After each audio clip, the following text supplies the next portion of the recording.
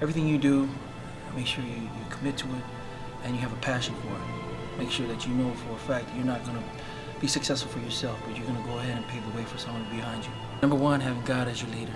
Having God as everything that you have, your common denominator. Whatever you do, He is first. And everything else after that should follow suit. So my definition of success is making sure you have God in your life. Being Polynesian is one of those unique feelings that you get because of the fact that what our culture is all about. Our culture is all about family, it's about togetherness, about unity, and everything we always done has always been as a family, no matter what background you come from or ethnicity. In the Polynesian culture, it's you feel united.